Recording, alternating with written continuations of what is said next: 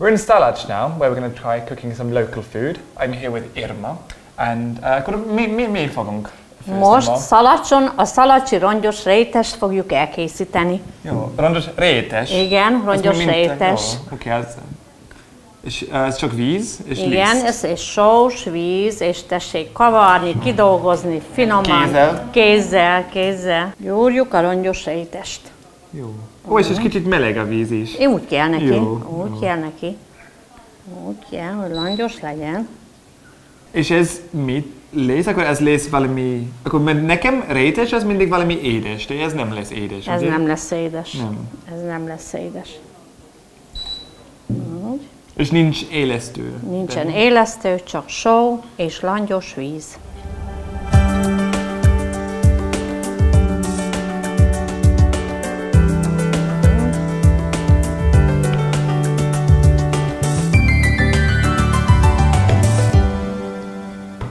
Ezt most már hagyjuk jó sokáig pihenni. Tessék Mennyi idő kicsit kell megpofozni. Hát vagy 2 pihenni. órát kell neki 2 órát. pihenni, igen. Jó. Kell neki pihenni, vagy 2 órát, és akkor hagyj pihenjen ő.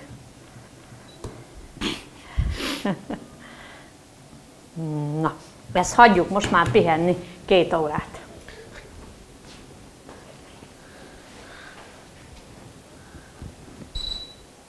So the dough's been resting for 2 hours now, and it's time to take it out and start stretching it across the table.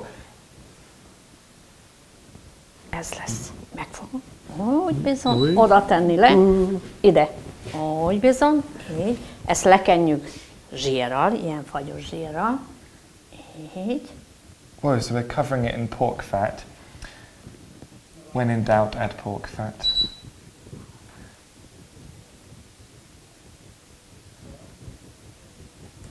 Így bizony, és akkor most? ezt most már húzzuk. Húzunk. Te húzod arra, én húzom erre lassan. Úgy bizony, úgy. És akkor húzzuk így is. Így. Wow, look at that! Így bizony. Igaz, milyen jó megy. It's like a tablecloth. Ez mint egy Nagyon, asztal. az olyan lesz, mint Igen. ez az asztal. Úgy bizony. Szépen végnyal, lassan. És akkor ez olyan szépen nyúlik. That's completely Ez- ez a- incredible. Ez finom tészta.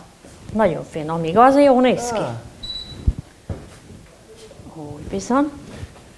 Na, egy picit meg lehet úgyni szórni liszttel, így.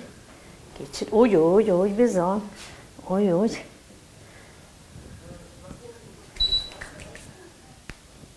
Úgy. Jó. That's completely, az hihetetlen. Az nagyon jó. És most mit Ezt csinálunk? így tesszük. Így. Jó. Úgy tessék ráhajtani, úgy bizony. És akkor most ezzel az abrosszal felgöngyöljük. Tessék fogni, és lassan úgyni, gurizni. Úgy bizony. Még egy kicsit.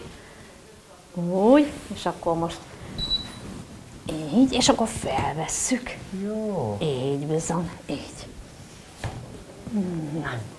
So you'll have figured out by now that what we've been left with is some very thin layers of pastry, between all of which is now a little bit of pig fat. And that's what's going to give this dish its characteristic layered Így egy kicsit effect. megvékonyítsuk, így, és akkor így göngyöljük fel. Így. Egy adag. So by rolling it up, you end up with Elég. kind of layers. Ez, másik. You can see inside there's layers of very thin pastry mixed up with a little bit of lard. Which I guess when we fry it, it's going to give it a very strange texture. Megint lehet gurítni. Úgy. Így bizony. Még közelebb. Úgy, és akkor ezt itt elvágjuk, és kész van a rongyos rétes. Oh. So you have it. That's our dough for making the rongyos rétes. Rongyos rétes. És most kell sütni. Most már kell sütni. Jó. Kell sütni a rongyos rétest. So our twists of dough have been flattened out a little bit, and now they're ready for frying. And so apparently I just chuck them into this vat of boiling oil. Akkor úgy, Igen, szépen oda lassan beletenni. Úgy. Ja. Ez most már sül. Jó, és mennyi idő kell majd? Hát egy kicsi, egy pár perc, és akkor már mindjárt meg is lesz sül. Jó, és kell fordítani Meg kell is. fordítani. Jó. Kicsit És az is zsír, amiben vagy olaj. Igen, ez olaj. Olaj. Igen, olaj. Akkor a tésztában van zsír, de igen, olajban zsír, sütünk. ez meg így sül. Mert zsír az nagyon... Erős. nagyon könnyű megég. Igen, Sok igen. füst van mindig, igen. Jobb az olajba sütni. Igen. Tessék, megfordítani. Fordítani. Igen. Alányulni a késsel, úgy egészen. És egy picit a szélén lehet rajta segíteni. Meleg lesz egy kicsit. Hot. Meleg egy kicsit. Ja. És most csak meg egy perc, és kész lesz. Igen, már kész is van. Nagyon egyszerű. So we've finished with our rongyos rétes now, and I'm going to try it. It's turned out as something completely different from what you'd expect, because the name actually means tatty strudel. And as you can see, this is nothing like your typical Austrian apple strudel. It's more of a sort of, almost like a pancake kind of thing, but it has those layers of the pork fat in it, and it's crispy. Akkor ez csak lekvárral lesz. Ez lekvárra, lehet tenni lekvárt is rá, nem hogy aval, de lehet azt is, és azért rongyos rétes, hogy az rongyos rétes így húzni széjjel, mert ez nagyon-nagyon finom. Nagyon-nagyon finom. With some plum jam. Nagyon finom. That's really good.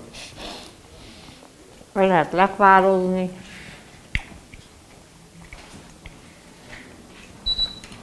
And I guess it's kind of like strudel because it's in layers from when it had the pig fat kind of marbled through it while we were rolling up the dough. But it's definitely nothing like strudel as I know it. It's more like langos than it is like strudel, but it's definitely very tasty. És sóval is lehetne, ugye? Sóval is lehet.